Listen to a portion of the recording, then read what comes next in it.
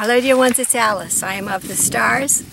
This is the 7th in a series of videos on the topic on existing in harmony with other beings on and beyond Earth by Alice B. Clagett.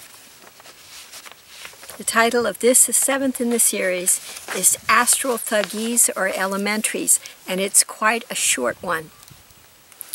Astral Thuggees or Elementaries are the astral forms of humans who used their psychic abilities to their own advantage while disregarding the notion of right and wrong.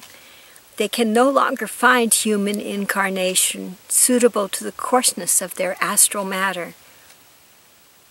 There were until recently crowding round and interfering with the heart energy of all psychic humans currently in incarnation, as they have a sense that heart energy interferes with the soul choices that got them into this fix.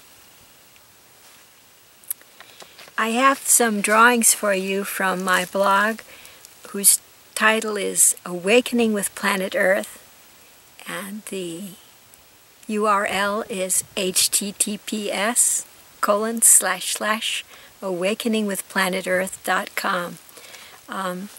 These drawings are from a blog entitled Astral Thuggees there, and so see what you think of them.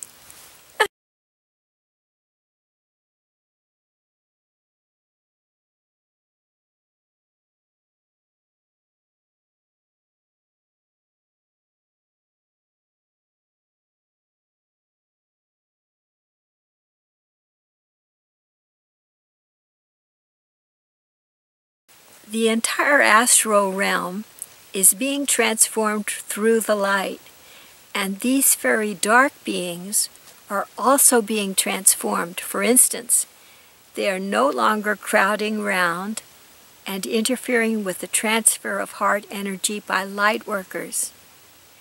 This new thing has happened within the last month. Well, so that's a story about Astral Thuggees or Elementaries.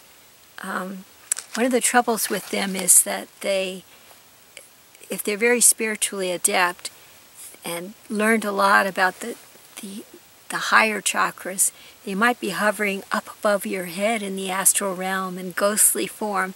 The 7th or 8th chakras, the 9th chakra up there, even higher. So it's something to look out for.